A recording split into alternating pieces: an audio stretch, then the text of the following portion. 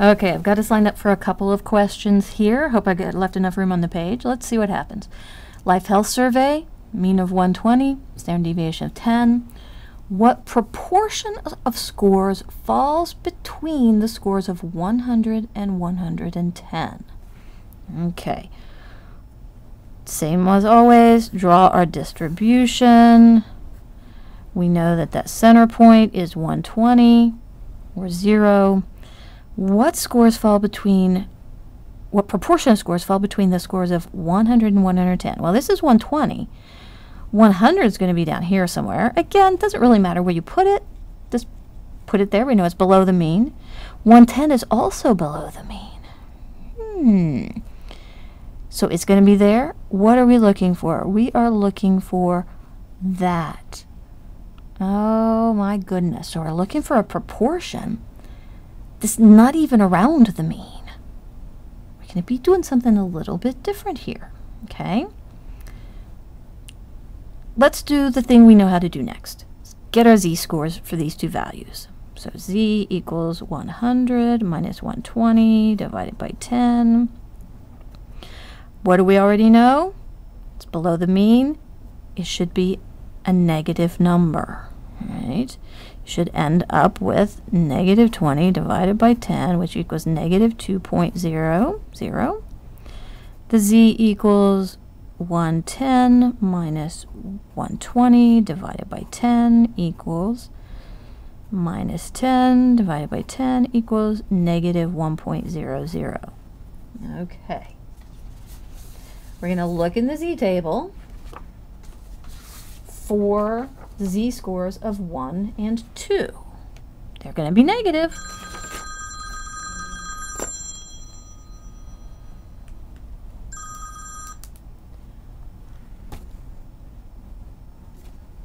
Sorry about that. They're going to be negative numbers, but our z-score table does not worry about negative numbers. Okay. So let's look here. You've got a z-score of 1. And look at what we're looking for. We're outside of the mean, but we have some things in this z-table that we can use. For example, we can find the proportion from mean to z for each of these values. Right? So let's start with the value of 110, mean to z. So we look under the mean to z column for the z-score of 1.00. 1.00, mean to z column is 0.3413. Okay, so we've got something there we can have. This is 0.3413. Now we don't want that proportion, but we need that number to get where we want to be. We can also look for the mean to z proportion for that score of 100. So we're going to look in the mean to z column for the z-score of 2. I gotta find my other page here.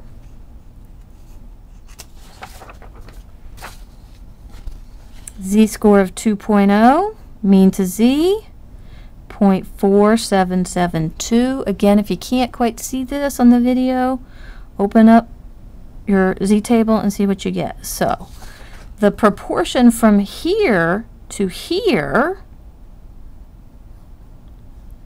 is 0.4772.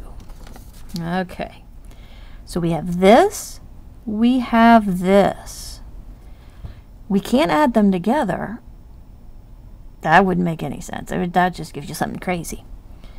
We can't just use this because we're double counting that area. So when you need something that's outside of the mean, you're probably going to have to do something like subtracting.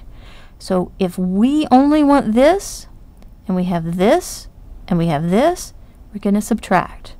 We take that 0.4772, which is this big area, and we subtract out the 0.3413. Subtract out that little area. What are we left with? We're left with that. Oh, I wonder if I can do this in my head, because I didn't do this earlier. That's going to be an 8,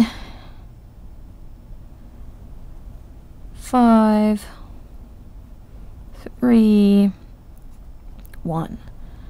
0.1358 is the proportion that falls there.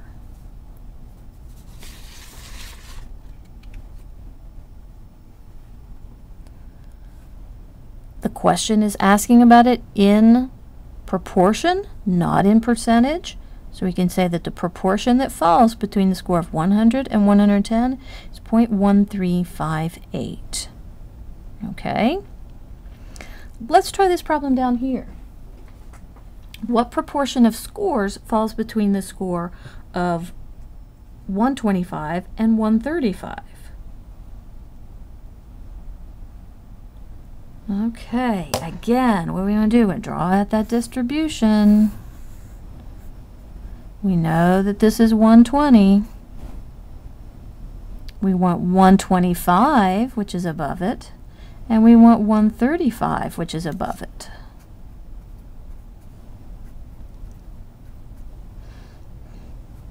We're only looking for this proportion. Okay, so it's kind of the same thing. We're just above the mean. We know we're going to be dealing in positive numbers here, right? Again, do your z-scores. 125 minus 120 divided by 10. That should be 0.50. 135 minus 120 divided by 10. And we actually did that one a little bit earlier, and that should be 1.50. They are positive numbers. That's what we expect. Okay. Again, we can find the proportion from the mean to z for both of these. So we want to look in that column of the z table. So I'm going to start with 1.50. Oh, look, we've been here before. Mean to z, 0.4332. All right, so for the 135, what was that? Sorry, 4332. Okay, if we don't want that whole proportion, we're going to have to subtract out this little bit here. So find my z table that has the 0.5 in it.